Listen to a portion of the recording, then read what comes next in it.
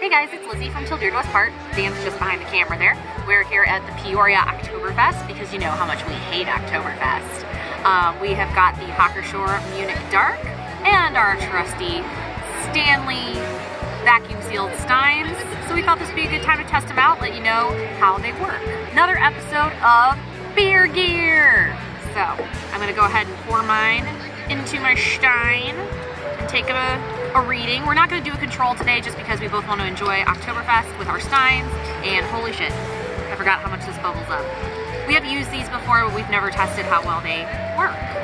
Anyway, here we go. I'm going to go with 46 and a half, guys, 46 and a half. All right, we're going to take a little sip and see how good it is. Make sure it's not poisonous, that kind of thing.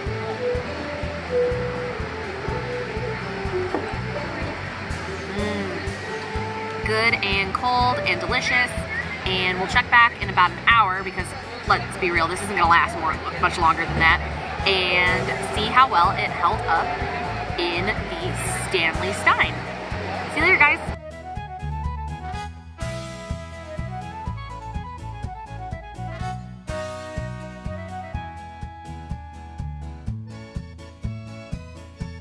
All right, we're about an hour after the fact.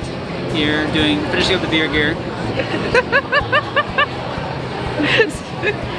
Hi, Tim. Hey there. That's Tim. 72 degrees outside. What was it? 46 and a half. 46. And a half. And a half. Well, good news. It's 48 degrees, so only a degree and a half over an hour, so it's pretty definitive. You want the best Oktoberfest experience. Warm beer sucks. Use a Stanley Stein. Prost!